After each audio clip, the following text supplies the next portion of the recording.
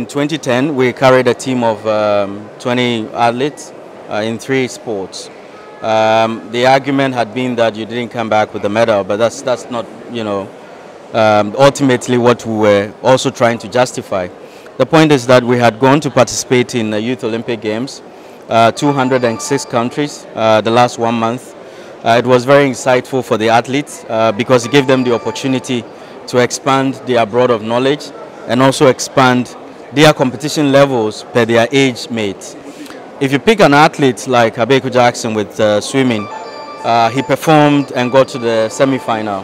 The semi-final results that he produced is his best ever results that he has had, and it's our best ever swimming results that we have had since its emergence in Olympic Games.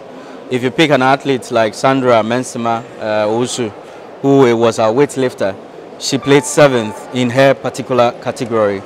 If you pick athletics, which was basically with Dafo Solomon, he performed very well, creditably well in his 400 meters. He was able to place 8th out of 52 athletes. And that for us is insightful because if he had gotten some little bit of performance within the competition and prior to the competition, things would have been much better than what we expected.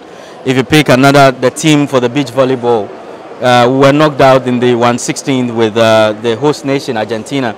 The scoreline that was produced was just a margin of 21-18, 21-16.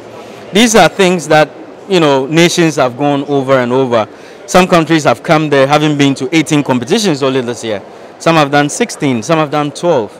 And we had done 0 or sometimes even 1 for that. You won't expect the same results.